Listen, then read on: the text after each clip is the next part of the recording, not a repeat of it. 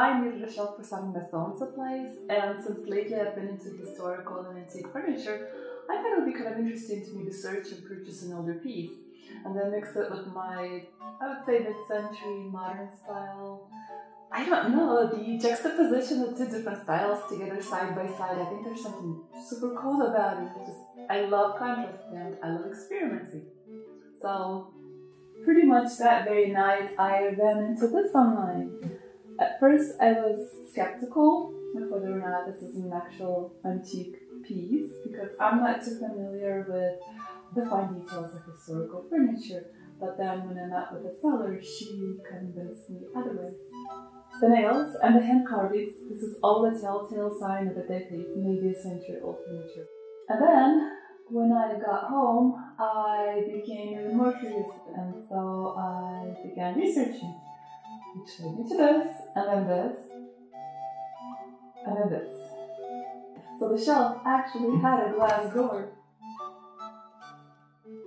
It's an American-made, circa early 1900s, solid oak bookcase or a display cabinet. So the plan is to clean it up, remove all the dust, the grime, and the oils that might have accumulated over the years, sand it a little bit, and then apply dark grit gel stain to it.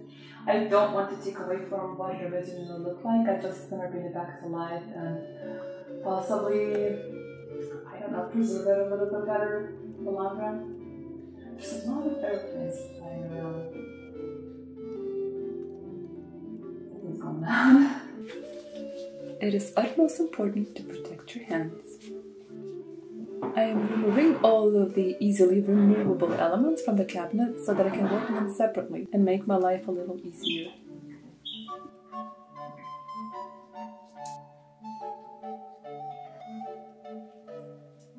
Look at these amazing shelf-supporting spoons.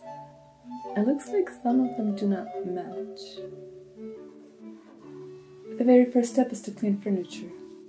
It is recommended to use a cotton t-shirt-like cloth and denatured alcohol. Cleaning in the direction of the grain of the wood, I've removed all the dust that accumulated during the years from every possible crevice, nook and corner, along with dirt and oils on the surfaces. Intermediately, fold the fabric to present a new clean surface as you wipe, and clean until your cotton cloth comes off free of dirt. Oh, and here are the imperfections that I would like to remove because they kind of bother me.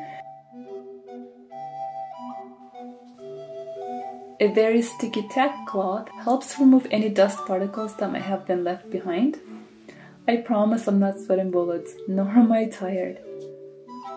Look how pretty the grain is. It almost feels like walnut to me rather than oak. And then once the piece is completely clean, in the direction of the wood using a 400 grit sandpaper, I remove the existing finish, or more like polish the wood really. You don't want to remove the finish to bare wood, otherwise the stain will not properly come through on the surfaces. And so then I switched to a 200 grit sandpaper because the previous one was a little too fine.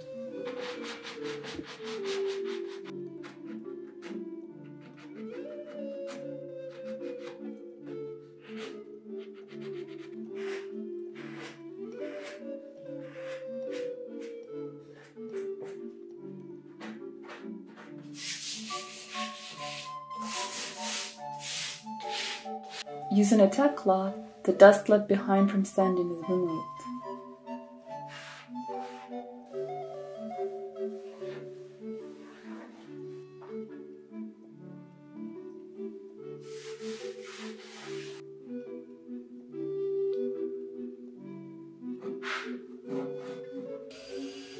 Then I realized I was stupid because a cloth dipped in mineral spirits should be used first. It does a much better job on very dusty surfaces, followed by a tack cloth. I'm using General Finishes Jabot Gel Stain. Now if only I can open the can properly.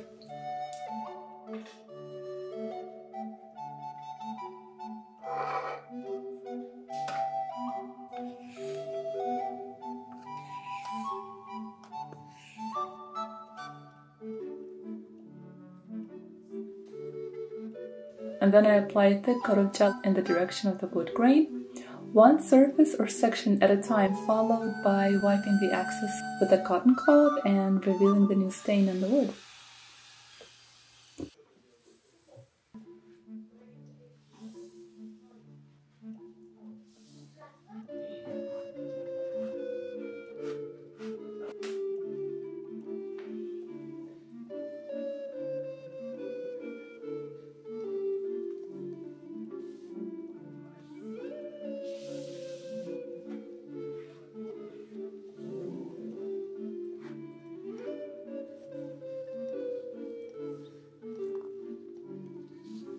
By wiping a brush in mineral spirits, I can go back and remove gel excess from intricate carvings and corners that are difficult to remove with a cloth.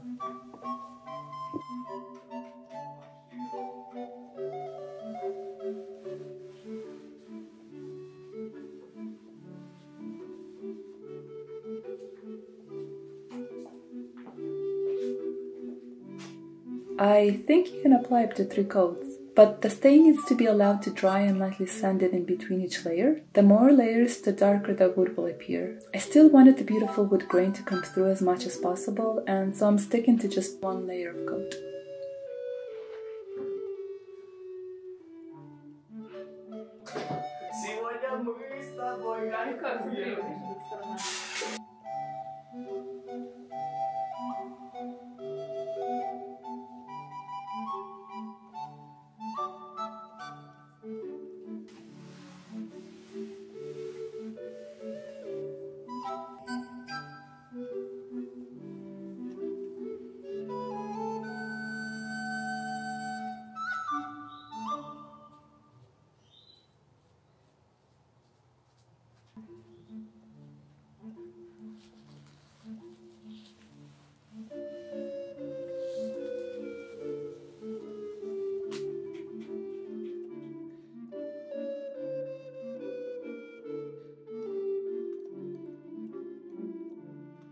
Heat the space as much as possible for your sake and the furniture's. Wood will definitely dry faster if it's not too cold. Now that the gel has dried, about 24 hours later, I can apply protective top coat.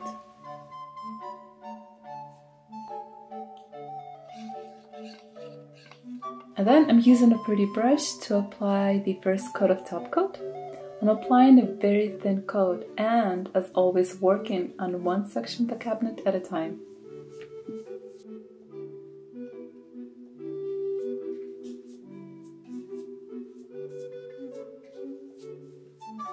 This is possibly the second most relaxing activity out there. If you take your time, refinishing furniture can be quite meditative.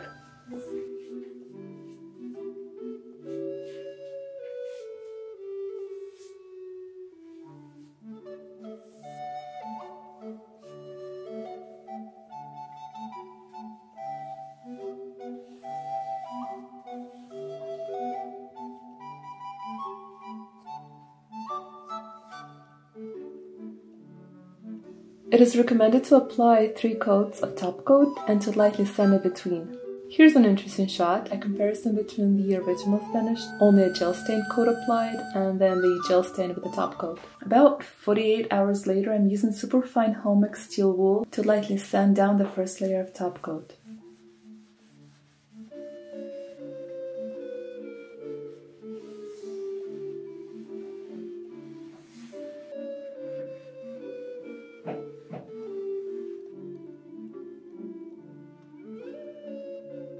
Then some mineral spirits to clean away the dust.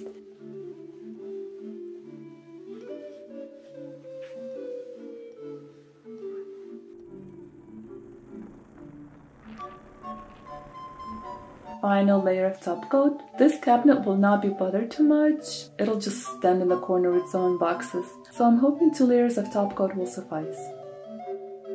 This is my personal tip. Staring at the piece from awkward angles where the light hits correctly can help you see better whether or not you've properly covered the entire surface with top coat. I've heard that the top coat tends to change the tonality of the wood quite a bit, but I had no idea it'll be this drastic. However, I really don't mind the way it looks now. I originally wanted more of a reddish hue and the top coat made it happen.